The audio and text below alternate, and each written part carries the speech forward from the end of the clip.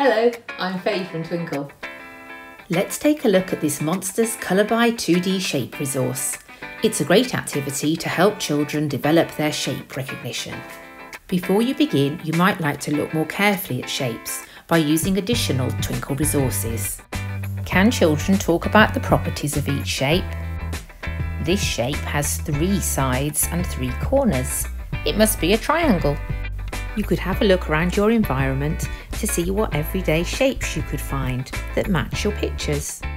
Once children feel confident with their shapes, print off the worksheet and select your media. Can children look carefully at the colour keys and select the pencils they will need? Children can then colour each monster in turn, matching the correct colour to each shape. Alternatively, children could choose just one shape and colour all of the parts of the monsters that have the same properties. Colouring is a great opportunity to develop fine motor skills, so encourage children to use a secure tripod grip. Can they stay within the lines?